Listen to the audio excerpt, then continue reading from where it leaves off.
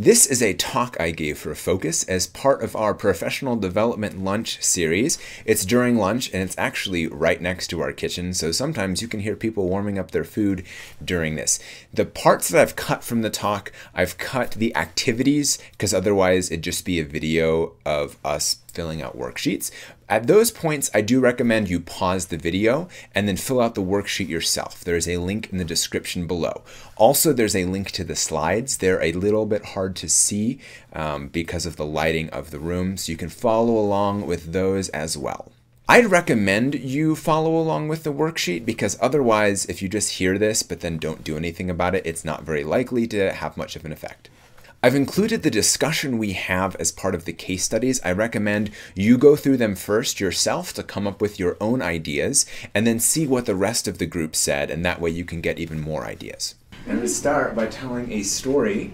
Those of you who saw the email description of this event, this is the story in that. Rachel was actually there because it's from my first year as a missionary.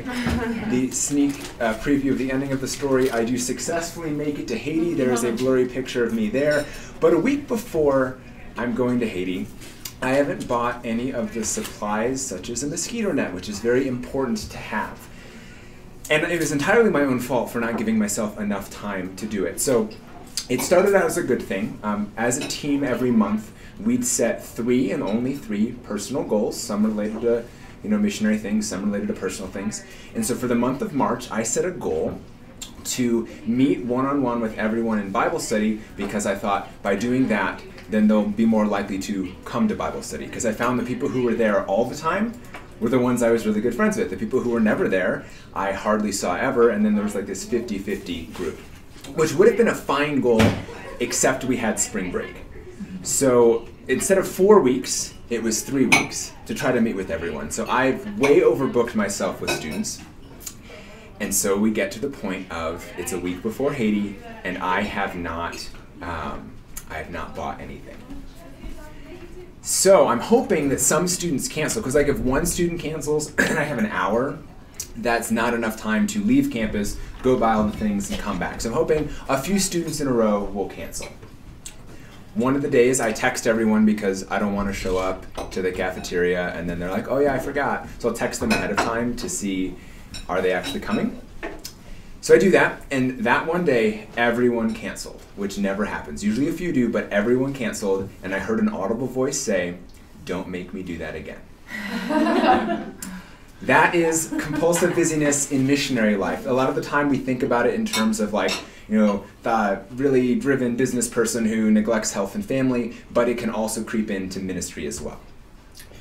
So what I'm going to go through is, this is a 3-level framework for thinking about meaningful work. I've adapted it from 2 different other ones. I think that this makes more sense than either individual one, but if you'd like to know where I got it, let me know.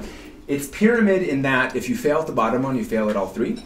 The first one is vision. If you lack a clear vision for what meaningful work is, then you really can't do much at all. I did not have a vision for what I was trying to do, and so I way overbooked myself.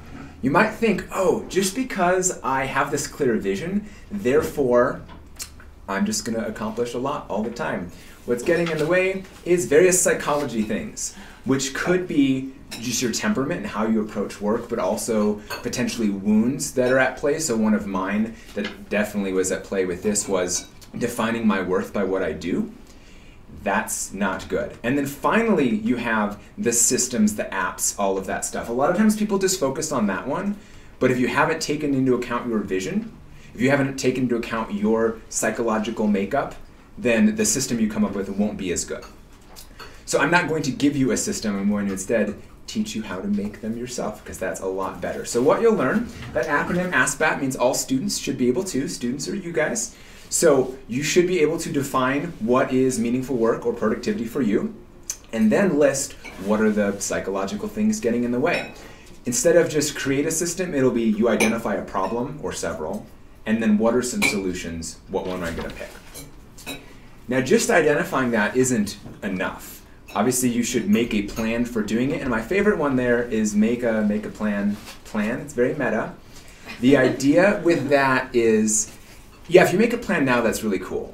But what happens in 3 months? What happens in a year when you're going to either make a new plan for this same problem or for a different problem? It's basically you helping out future you. So you're telling future you how you made this plan, what criteria you use, stuff like that. If we run out of time, this is the one we're not going to get to because we have 35 minutes until the next meeting starts. But hopefully we'll get through it all. And there, of course, is the ASBAT. This would not be an MPD-related presentation if that guy didn't make an appearance. He'll be showing up several times throughout also. So we start with vision. So our culture definitely lacks vision for productivity and meaningful work. Either the compulsive busyness that I described, but then the other extreme of just kind of aimless, whatever, I don't know what I want to do. And I think also we tend to speak in terms of productivity versus meaningful work. So it's about, I'm doing these things, but we don't ask the question, are those the correct things to do? So when I was talking to a bunch of you guys about this topic, I got some interesting definitions. So one person said, my definition is never missing a deadline, but not in the sense of just that, but the identity of I'm a reliable teammate, and my teammates know they can count on me to get my stuff in on time. Someone else said doing the right things, doing them well, and making a difference. And then one from a blog that I follow, his definition isn't even work-related. It's that if his grandkids come over unexpectedly, he can drop what he's doing and play with them. He's not delayed on his projects. He has that flexible time. So take 3 minutes on your sheet of paper to write down what is meaningful work for you. So now we're going to move on to the psychology thing, which I roughly categorized in 3 different categories. They're not perfect categories.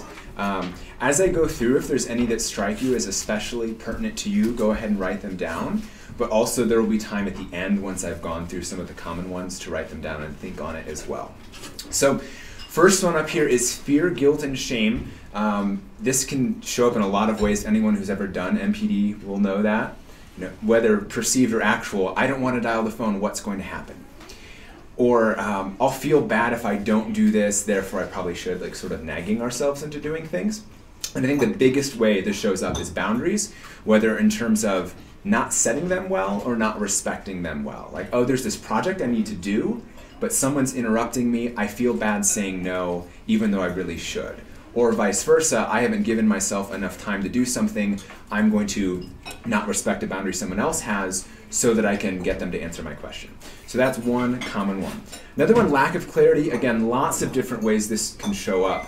I don't think anyone here is super unclear with what their role is overall. I think the job scorecard and all of that's been really helpful. But on a day-to-day basis, you could ask, well, what is my job right now?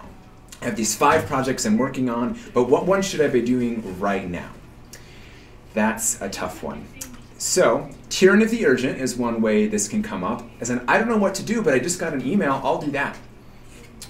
Or I already talked about what should I be doing right now. Inability to pivot. One of my friends had this example of he set a goal for working out and being healthier. A couple weeks in, his knees started hurting, so he stopped and then just didn't work out at all. Which was a smart move in that you don't want to injure your knees, but he didn't set a different goal to achieve the same result of health things. So if you don't have clarity on what your end result is, you're just not going to try new things. And then finally, the momentum and motivation. One way I see this for myself is that long to-do lists just don't get done. If I have like 3 things to do, I'll do them, but if I have 10 things to do, I'm much less likely. And then 3 other ways this can show up. Planning fallacy is a particularly nasty one. Things take longer than you expect, even if you've done them before. Even if you know that planning fallacy exists, it still doesn't eliminate its effect. It's weird. I don't know why it does that.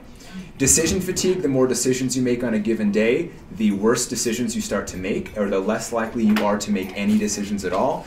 I think a big example of this is you get home, you want to watch Netflix, you spend more time deciding what to watch than you do actually watching it, because you hit decision fatigue at that point.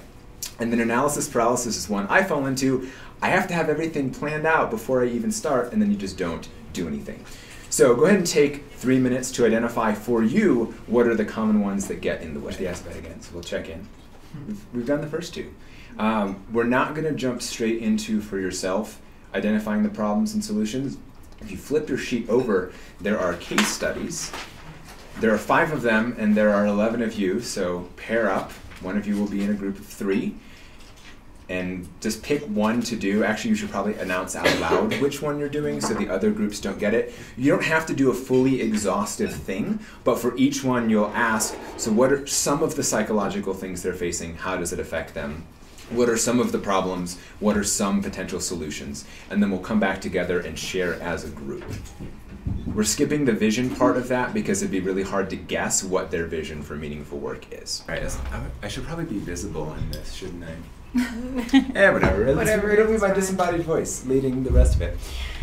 All right, so wrapping up the case studies, we'll just go down the list. And so, yeah, whatever group, go through and say the things that you identify to answer those questions up on the slides. So you're group one. Okay. Okay, so psychological things. We put the fear of accomplishing tasks, letting others down, and decision fatigue. Did you want me to read that, or just go ahead and list? However you want to do it. Okay. The problems that could be solved, a day-to-day action plan, dependency on others to complete the task is a problem, and multiple projects that need to be completed. So to solve, we create a list of projects, prioritize by deadline, and communicate with others involved and give them deadlines. Cool. Does anyone have other possible ideas? If not, it wasn't your case study, so you don't necessarily have to. Cool. All right, let's go on to the second one. So we had a person that had a hard time saying no. Had a lot of projects, but people would come and stop by or receiving an emails pretty much. So we, considering that the no factor was there, that he or she was unable to say no to others. So had an issue with the boundaries, how to tell people that let's come back later on. Also lack of clarity, partially choosing to help somebody at that moment when they really needed to focus on something else. And I think it was for us mostly the priorities, what's really more important, and just not being assertive enough to say, listen, I can't do this right now, can you come back later? So we figured out a couple of things what he or she could do to, actually it's John, sorry, he. To either find a place that he can hide and do his work,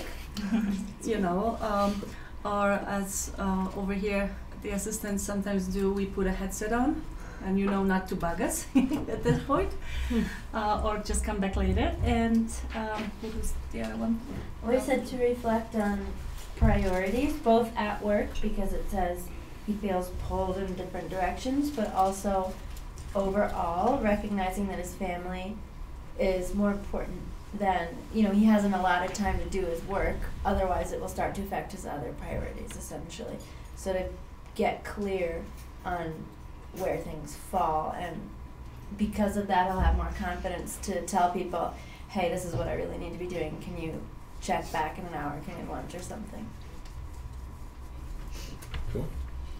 Group 3, is that you guys in the back? It is. We'll go ahead and read it first. Lauren is a really social person and loves to talk to her coworkers and finds it really helps her relax in the middle of a stressful day. But all her office mates are very laser focused, and so she feels like she's not pulling her weight if she doesn't do that when around them.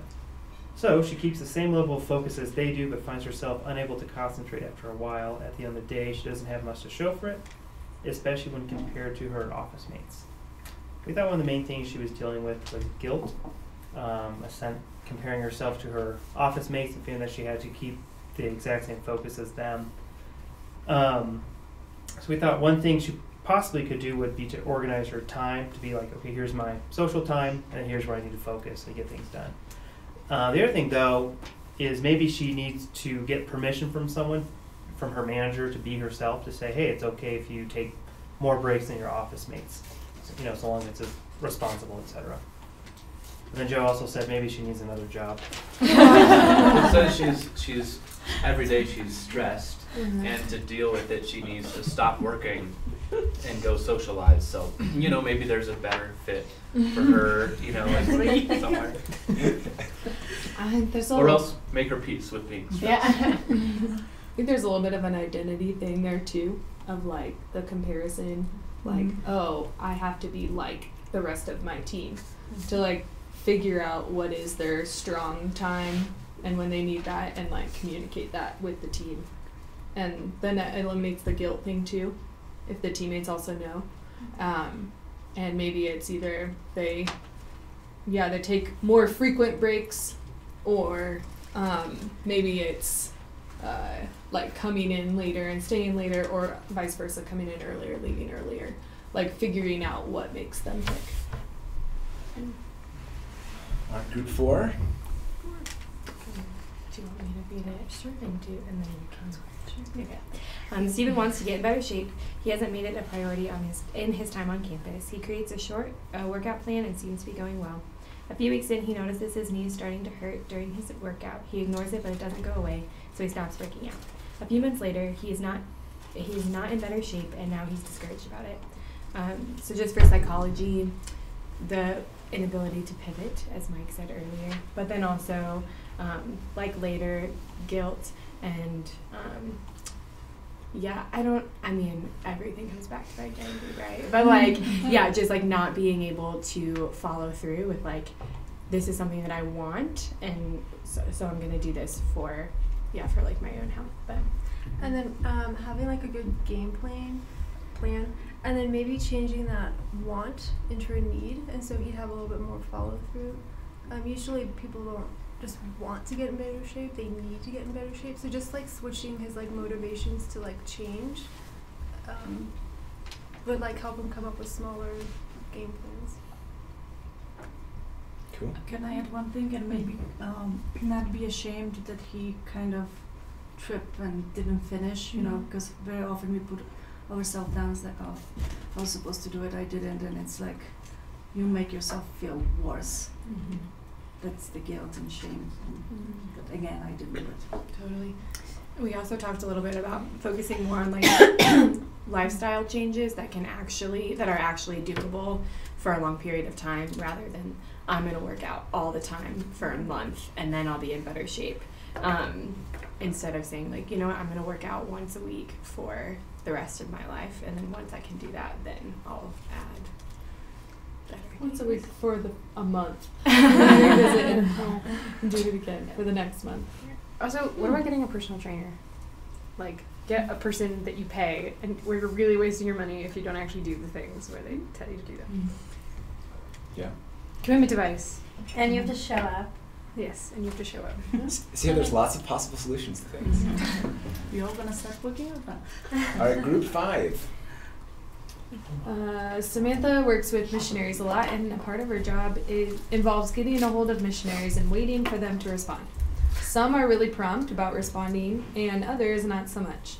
Sometimes weeks go by before she realizes she hasn't heard from some of them, and so needs to comb through her email to see who has and hasn't responded.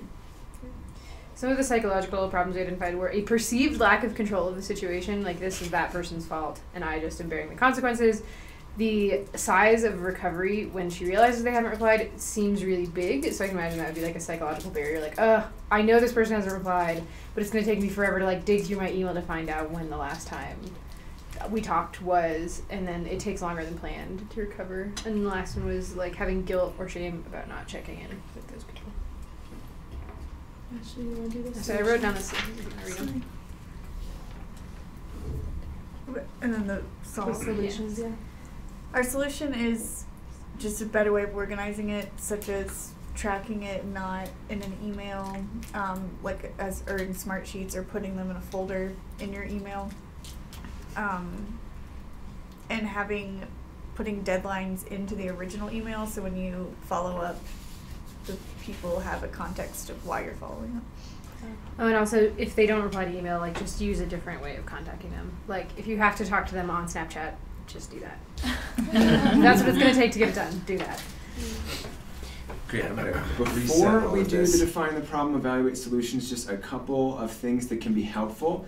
You might be really good at defining the problem, but have no idea what solutions could be, you could design an experiment of here's a few things, here's what I'm going to try. If you do that, I highly recommend doing a pre-mortem, which is pretend it's a month later and the thing totally failed. Why did it fail? And so you're identifying possible things ahead of time, which is really helpful. And there was another one, the notes are on the previous slide. I'm going to go back. Let's see. Oh, this is a fun one. One of the blogs I follow said, ask yourself, if I want to be worse at this thing that I'm going to do, what should I do? If I want to be a worse roommate today, what should I do? If I want to be worse at my job today, what should I do? So you identify a very clear list of things not to do. There's some possible ideas, but pretty much the entire rest of this is make your plan, and if you have enough time to make a plan. If not, write it down and do it at some other point later. The reason why making a plan is important, there was a TED Talk that James Clear gave. So they had groups who were trying to get in shape more. The control group was just told, getting in shape is good, and that was about it. And then there was this group that was giving a very inspirational speech. They worked out about the same, which is like 35%. The group that had to make a clear plan is like above 90% did. So the plan is really important. So that's the entire rest of the time is to do that. Thanks for watching, and P.S. Be a hero today.